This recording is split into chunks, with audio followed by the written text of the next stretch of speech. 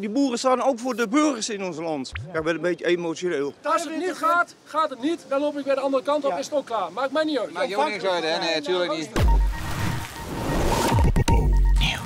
Nou, dag 2 van de boerenprotesten is aangebroken en ook hier bij het distributiecentrum van de Politie hebben de trekkers en de boeren de hele nacht gestaan en ze staan er nog steeds. Op welk punt zeggen jullie nou van weet je wat, het wordt hem niet, we gaan het niet winnen, we stoppen ermee?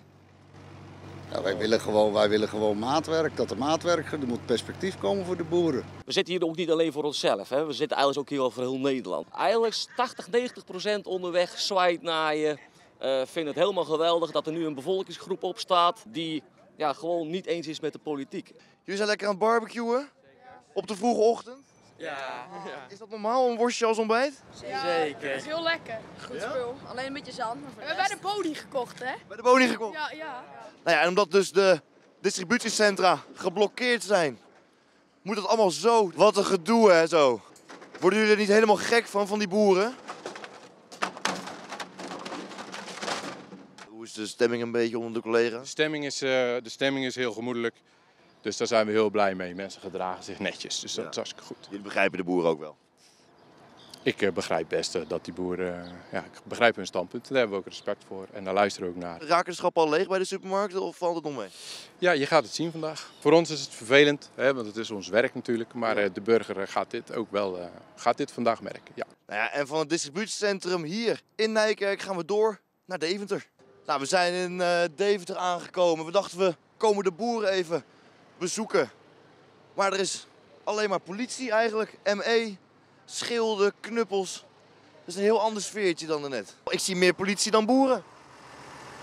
Maar wij gaan nu vertrekken, dus eigenlijk is er niks aan de hand. Voor ons is het heel makkelijk, wij blijven gewoon. Maar ja, ME wil ons graag weg hebben dus. En jullie gaan ook? Ja, we gaan vrijwillig. De politie heeft gewonnen, de staat heeft gewonnen. Dat denk ik niet. Nee, we hebben al heel veel burgers achter ons gekregen. Hè. Wat vinden jullie ervan? Nou, ik sta volledig achter de boeren. Je kunt kijken, die boeren staan ook voor de burgers in ons land. Ja, ik ben een beetje emotioneel. Snap ik. Ja, en dan worden ze zo weggestuurd door de politie. Maar kijken, kinderen die uit huis worden gehaald. De zorg is waardeloos. Ga maar door. Er is geen politie op straat. Hier, nou komen ze wel. Ons Holland is aan het verdwijnen op deze manier. Ja. Want het is niet om die stikstof, het is om het huis op te gaan bouwen. Onze dorpen verdwijnen. Doet veel met u, hè? Ja, het land waar ik van hou. Koeien op het land. Ja, de boeren hebben het dus wel 24 uur volgehouden hier bij het distributiecentrum van de Koop. Maar ze moeten nu toch echt gaan. Goeie reis naar huis. En wij gaan ook weer door. Door naar Raalte, waar het distributiecentrum van de Jumbo al sinds gisteren wordt geblokkeerd. Hoe houdt u het nog vol hier? Nou, heel goed. Ja? Ja, lekker eten. Af en toe een sappie. Ja, het is gezellig druk. Ja. Maar de politie heeft gezegd, noodverordening, het moet afgelopen zijn. Ja, maar dat kan de politie wel zeggen, maar de burgemeester hoort dat te zeggen. We hebben allemaal onze ideeën ingeleverd en laten zien. En de noodverordening wachten wij nog op van de burgemeester. Ja. Want het getekende is er nog niet.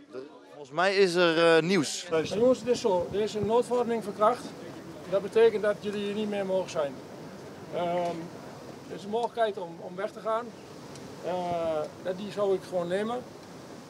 Dat is een kwestie van in de trekkers opstellen en gaan. Er is een noodverordening verkracht. Ja, maar wij hebben die noodverordening. Nee, luister. Ik zeg je nu dat die van kracht is.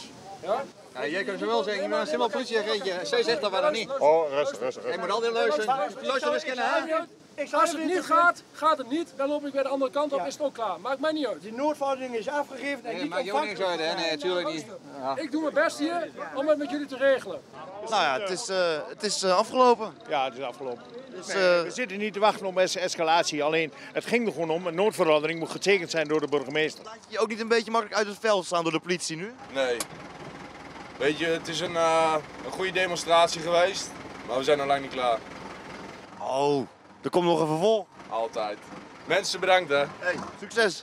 Nou ja, en zo vertrekken de boeren na ruim 24 uur gedemonstreerd hebben, ook hier in Raalte, naar huis. Eigenlijk worden alle demonstraties in Nederland op deze manier dus tot een einde geholpen. Nu je toch aan het einde van deze video bent gekomen, kan je hier net zo goed even subscriben op ons YouTube kanaal. Wijs naar button. Oh ja, en check ook even onze webseries op het YouTube kanaal van NPO 3. Ook wijzen. Herres, Next Gen voetbalmakelaars en nog veel meer. Klik, klik, klik, klik, klik.